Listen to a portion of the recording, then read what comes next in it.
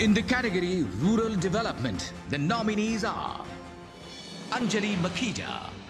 Anjali Makhija has spearheaded impactful rural development interventions in villages in 11 states across India in critical areas such as strengthening women's leadership in village governance and capacity building of school management committees. Monik Shah.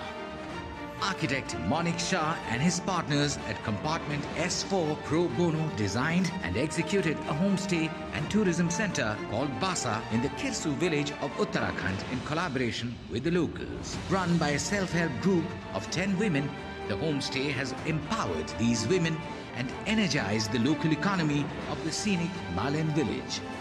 Mohammed Shahnawaz. Leveraging technology to revolutionize public healthcare, Mohammed Shahnawaz and his team at Khushi have created a digital health solution in which an NFC chip embedded in the health cards help community health workers to capture the beneficiaries' medical data and history. Nitesh Bhardwaj has powered the tribal village youth in the Nandurbar district in Maharashtra with mobile journalism and filmmaking skills. These young crusaders have raised awareness on hyper-local issues and plugged leakages between government schemes and on-ground implementation through video documentation. And the amazing Indian under the category of rural development is Mohammed Shahnawaz.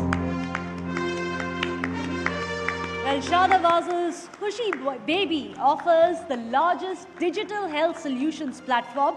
It's called the Community Health Integrated Platform, or CHIP, CHIP, that enables the tracking of all major national programs for primary health. In fact, their AI-enabled data sets health delivery precision.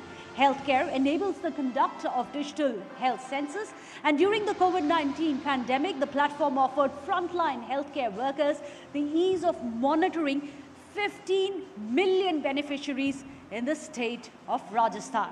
Big round of applause.